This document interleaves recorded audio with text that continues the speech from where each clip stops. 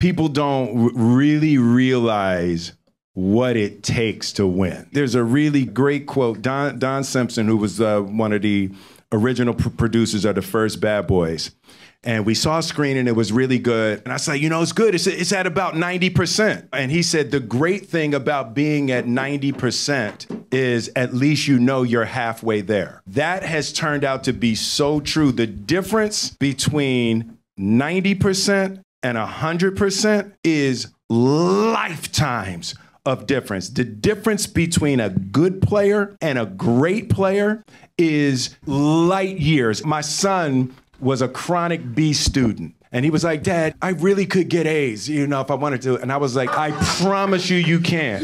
You think that the difference between a B and an A is the same as the difference between a C and a B. It's not. You might have to eat differently. Like, you might have to change friends. You might have to study sleep to get from B's to A's. It's like the difference between good and great, it is underestimated by most humans. It's like, if you want to be good, you can be talented and be good.